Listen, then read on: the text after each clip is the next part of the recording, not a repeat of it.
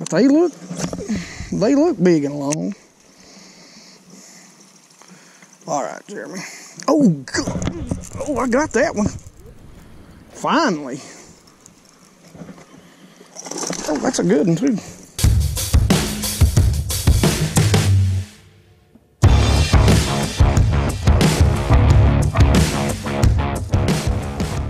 What's going on, geeks? Listen, I'm telling you, in the late summer, the Buzzbait is a bass catching machine. Not only bass, big bass. This is like the jig of topwaters. All right, so Jeremy's gonna fish, and this is a great thing. We're here later in the day. It's just, you know, about 3, 4 o'clock, and Jeremy is fishing a shade line with a lot of laydowns, steep banks, great places to fish a buzzbait from the afternoon until well after dark. This is a great spot. So while Jeremy is doing that, I'm going to talk to you about some modifications that I do to my buzzbaits. Now, this one doesn't have the bead at the front, say like this does. Now, this thing is beautiful the way it's made. I love that little bead. Really going to keep the grass out of it. This one maybe not so much. But what you want to do is you want to push this blade to get this squeal. And I don't have my snips and my pliers with me, but you want to push this blade as far as you can. You want to go ahead and push that rivet all the way up against there, and you want to crimp that rivet down with a good pair of pliers so that it's not sliding. Then you want to go ahead and snip it off right here and bend this down. We can do maybe a short one day to show you, but what you want is that to be contacted constantly right there with that rivet. Now, you don't want it so much that's not going to turn easily, but you want good contact, because that's what's going to create the squeal, is the contact between that rivet and that flat spot in the blade. When we talk about tuning a buzzbait, what you want to do is, if this buzzbait is running, let's say it's running off to our left, right? So it's running this direction for whatever reason. What you actually want to do is just tweak this direction to the left so that it's starting to line back up, okay? So you're going to bend this to the left. Now, sometimes you'll even get roll out of a buzzbait. And what you can do is you can take and twist away from the roll. But 90% of the time, if you're getting roll out of a buzzbait, you're overpowering it. You're fishing it faster than it's really intended, or the weight is intended. So if you need it to go faster, you need to go up in size. To skirt or not to skirt, that is the question. 90% of the time, I would say even 98% of the time, I don't skirt. The reason why I don't run a skirt is because I like the lift. I like to be able to fish my buzzbaits slower. When you fish them slower, you need to get more lift, and that's where soft plastic comes in. Now, I never fish one without a trailer. Never. Even if I've got a skirt on. During the summer, a lot of bass are going to be out offshore feeding on shad, but the ones up shallow are probably going to be targeting bluegill. That's when I go to my gold blade. You guys have seen me throw this for the past few years. This is one of my favorite. This is the Cumberland Pro. I call it a finesse. It's a 1/4. That's another thing. 1/4 is kind of my go-to, especially in the summer. I want something small, something subtle. And a lot of times I'm fishing clear water that's going to be as natural as can be. And in clear water, late summer, early fall, I'm going to that 1/4 that's got a smaller blade to it, and I'm going to leave the skirt on, and it's going to be, as you can see here, a bluegill style pattern. That bluegill style pattern, I'm going to put on some sort of natural trailer. So why do I leave the skirt on there and put a soft plastic on? Because I like for it to flare out, so it gives that big round body of a bluegill. Now, I will mix and match when it comes to my trailers. Like, I will put this, it's translucent, so it's not a solid pearl. I'll put it in there and maybe put me a little tip of chartreuse on the tails. Very, very little during the summer, and very, very little in clear water. Sometimes it's just a little bit brighter, and it looks like the white belly, so when they come up and hit it, they get it.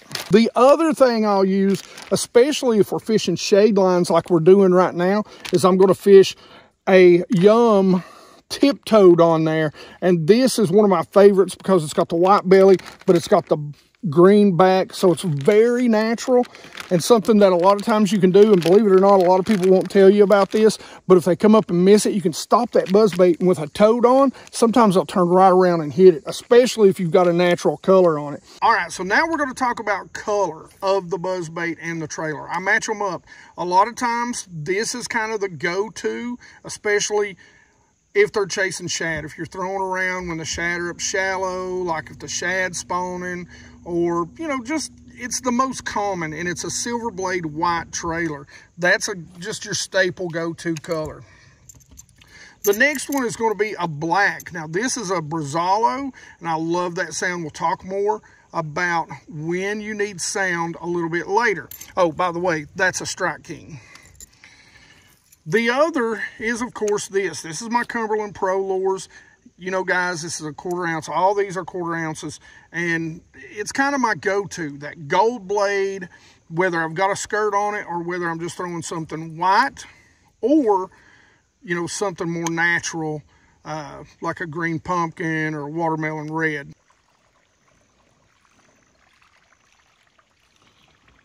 Hey, Jeremy, let me see that for 1 second. All right, guys, so this is one of my favorites, and this thing gives off a lot of bubbles, but you can fish it super slow. Look at that. It's like a double blade, and this is from Omega Tackle. So it's like a quad braid, but it's like super subtle. That's what I love about it. So coming through this clear water, this thing is awesome. Love that black blade. It don't chip, so it's not just painted. Now, normally this would be one.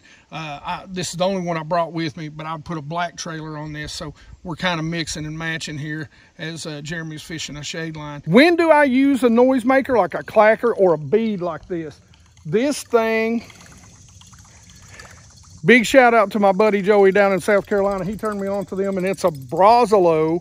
I always say that name wrong, but anyway, it is a noisemaker.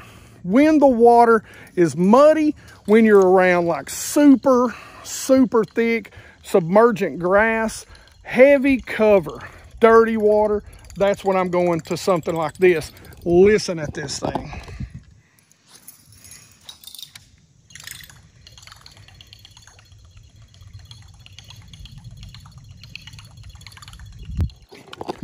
That sound says it all. Now, I fish super clear water, and most of the time, I don't fish that. At least here on this lake. The water is a little dirty.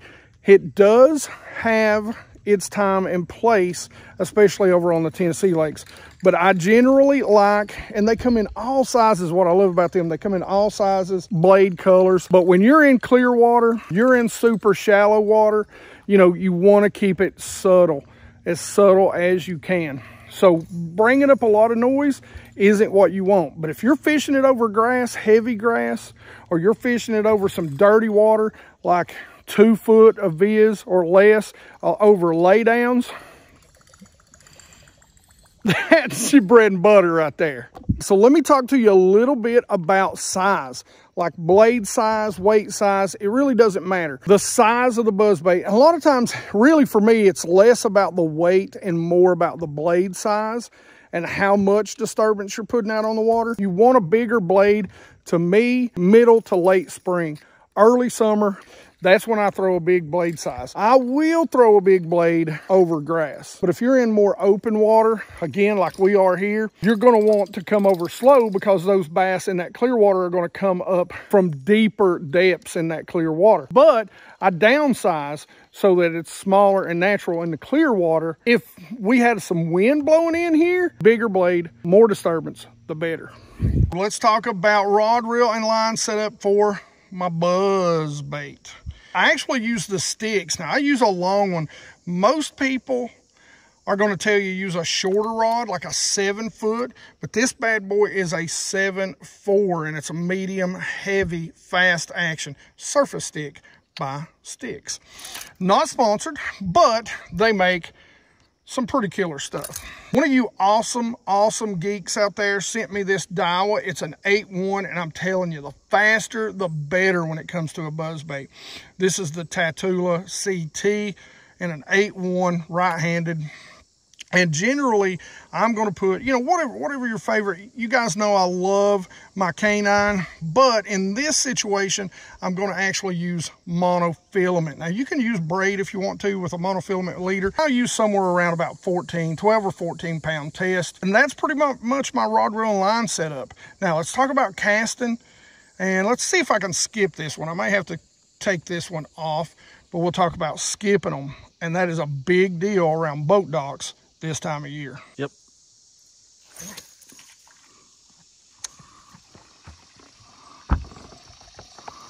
All right, guys, so skipping a buzzbait. Now listen, a lot of you are going to use it two hands, you know, and skip it under there. But a great thing about a buzzbait, now this one, and notice the very first thing, I've got it tightened up. So when you're skipping, tighten it down just a little bit, especially if you're first trying.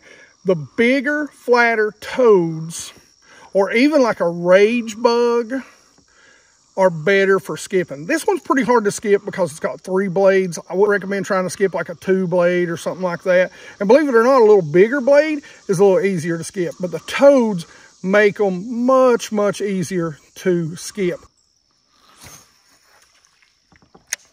Now guys, right there is the key. That is the key to getting a buzzbait bite. You've got to use your rod. It's why I use a 7'4" rod. Now I understand if you're on the bank and you can't do that, but this is a technique that you can easily do. Now watch what I'm about to do right here. Now you can cast with 2 hands, overhand, side hand, however you want to cast. For whatever reason, for my right, I cast better with just 1 hand. So what I do, and you notice, I've got that buzzbait moving. I've not even touched my reel handle. So that's the key.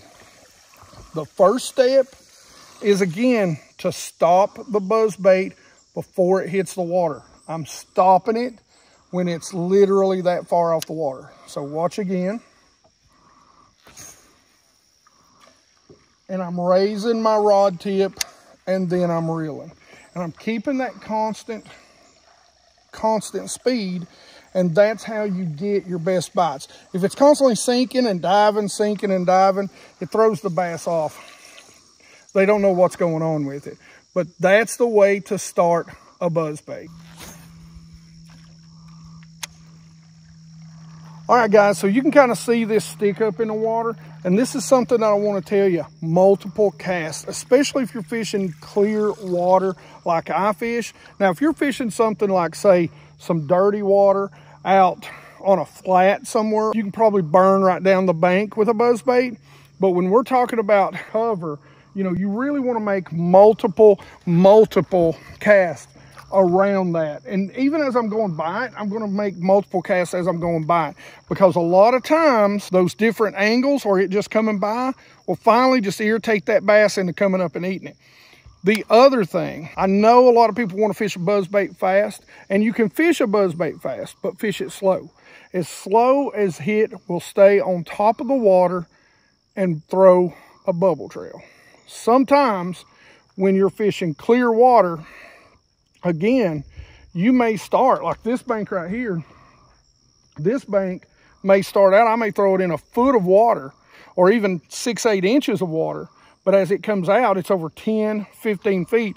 And that buzzbait will call those bass up. But if you're going too fast and it buzzes by those largemouth, they're just going to come up, look at it, not even come all the way up, and they're going to go right back down. So slow down. A lot of times that's going to allow those fish to come all the way up, trail it, and swallow. And we've watched this on the live scope as well. Yeah. They'll come about halfway up to it, but it's too far away, and they'll just turn around and go right back to where they were. That's right. We've seen it on the live scope. I wish I could show you, but my phone blew up, so I don't have that footage anymore. So a buzzbait in late summer, early fall, guys, it is the jig. You know how you always hear a jig will catch big bass?